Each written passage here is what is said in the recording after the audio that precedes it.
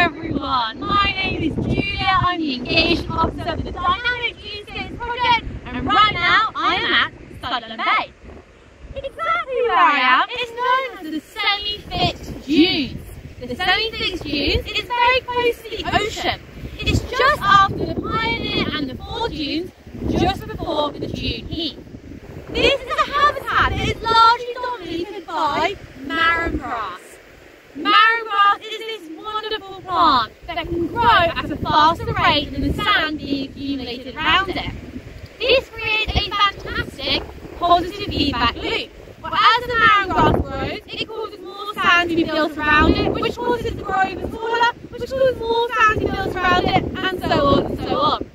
Eventually, this creates the formation of our semi-fixed dunes. Marram grass is also fantastic at holding the sand particles together. It has these really deep root systems right to the bottom, holds that sand together, stabilises and helps form dune.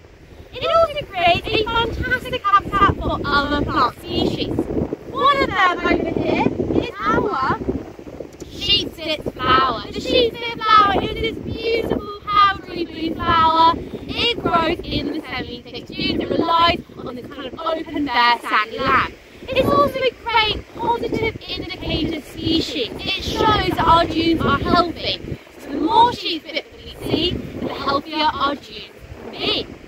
Sheepsit, the flower, also is a great nectar source for all of those insects that rely on these dunes to be able to survive during summer months. Now this dune habitat, it is under threat. The biggest threat to this dune habitat is over-vegetation and the encroaching dune heap onto it. The semi-fixed dunes used to be this really big habitat here at Studland. You can see it from one end to the other. But slowly over time it started to be squeezed out, and now you only see a sliver of it as you walk along the coastline.